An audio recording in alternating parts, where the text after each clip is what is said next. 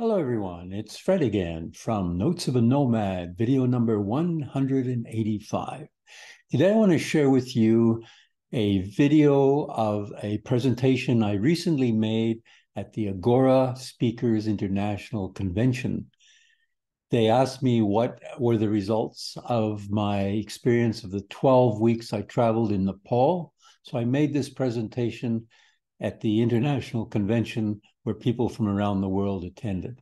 So I thought I'd share this with you because you may have seen some or all of my 12 videos while I was there, but this is a short summary. You don't have to watch all those other videos of what happened and what I thought and what I learned and what I did very briefly. Overview when I was in Nepal earlier this year. So here it is. Enjoy the video. And now we're going to wait for the judges to do their magic. And for the time being, we will invite our next speaker, which is very interesting, Fred Jones, who will be telling his experience on his recent visit to Nepal. Fred Jones is our Agora ambassador for Canada. So please help me all welcoming Fred Jones. Thank you Fred? very much. Welcome to my friends and to those in Nepal. Namaste. Today, I want to share with you what I learned about in my recent trip in Nepal about the gift that Agora offers the world. Agora Speakers is a wonderful gift to the world. The purpose of my 12-week trip to Nepal was to spread the word about what Agora Speakers has to offer in schools in Nepal. And I spent 12 weeks traveling through Nepal, visiting a different school every week and visiting all 7 provinces. Working with the students and introducing them to Agora Speakers was a highlight for me. I learned that the Nepali people are very hospitable and generous, and I met many wonderful people. And here are a few examples. The first person I wish to introduce is Ravi Bhattarai. Now, Ravi is an ambassador for Agora Speakers in Nepal. And we're standing next to a small Hindu shrine in Kathmandu, and Ravi arranged my journey to the schools in all 7 provinces. And the next person I want to mention is this gentleman here standing next to me and Ravi. This is L.B. Rana. L.B. is the first school principal I met, among many others that I met as I visited each location in Nepal. L.B. was very generous, thoughtful, and helpful. He arranged phone support for me from the first to the last day throughout my travels in Nepal. And during my travels, he would call me and see how I was doing. Hello, Fred. How are you doing? Do you need anything? And this shirt is a gift from LB. LB is a great example of the many other amazing and generous school staff that I met throughout Nepal. And another example of the people I met is this family. Now, this is a family who hosted me for a week in their home. They were extremely hospitable and helpful, asking if I needed anything to eat, or are you all right? What can we do? It's another great example of the many friendly, wonderful people I met in Nepal. And then there were the students. I learned they're hardworking and want to be the best they can be. And many demonstrated a high level of enthusiasm about what Agora Speakers has to offer. Now, some of the things I learned about Nepal whilst I was there was, well, Nepal is a relatively small country compared to Canada, and it's located in Asia between China and India. And the population in Nepal is around 30 million people. And there's many private schools, and about 30% of the students go to private schools. So while I was there, I was hosted in 10 private schools and 2 government public schools. And the access I was given to students and staff at the schools was outstanding.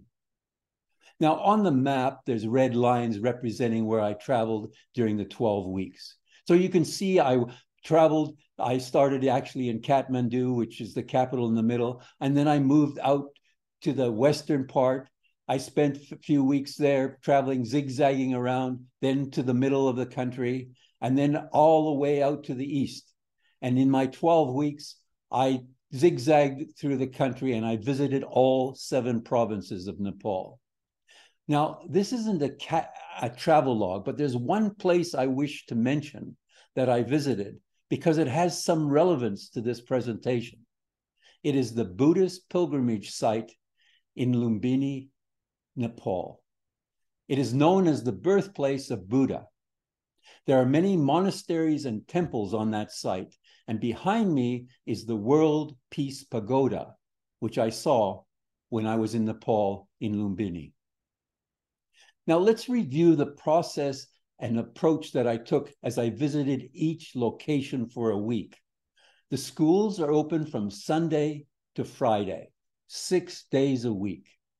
And the first part of the week, we would gather the students who expressed interest in Agra, and they learned and they practiced having Agra meetings with all the roles and how to run a meeting. And sometimes I had large groups. For example, this time I had around 60 students. So what we did was we broke them into smaller groups of around 20, and then that group would give a presentation, do their meeting, and while the others watched. And then another group would do the same thing. They would have a meeting while everyone watched. And this technique helped them learn very quickly about how to conduct Agra meetings. Now, there were times in some schools where I had a smaller group.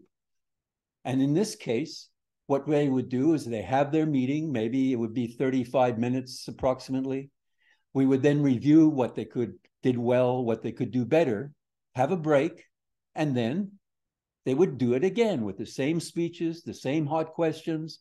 And that was a great approach for them to learn quickly about how to conduct Agra and what it was about. And I'll just mention that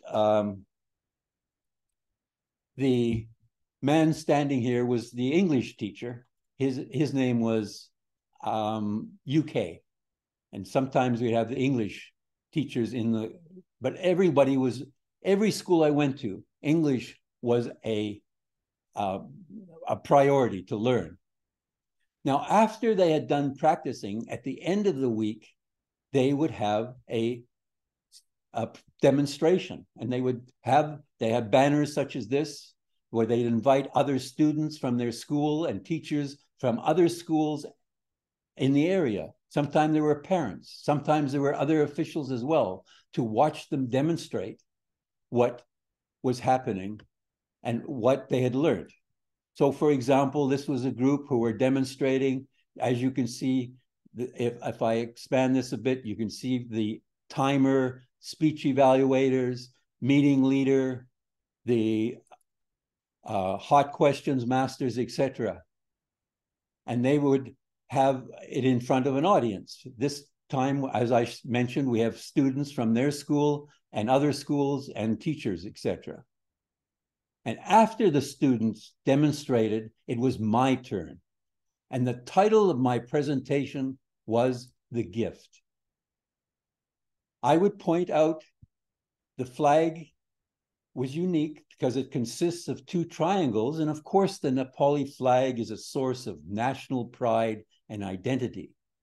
And I told them I had brought them a gift that can enhance that national pride and identity.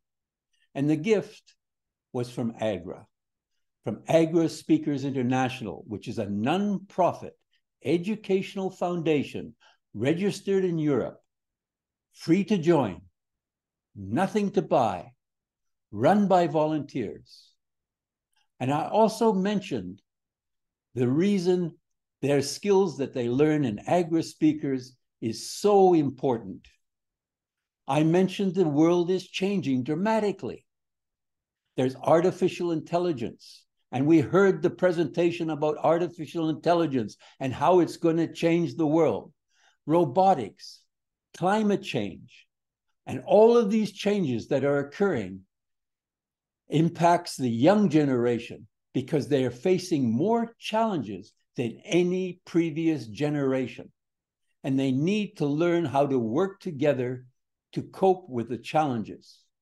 And a lot of the skills that they learn on being able to work with each other, help solve problems together, and collaborate, this is how they will survive and make a big impact on the world. So that's why Agora Speakers is so important.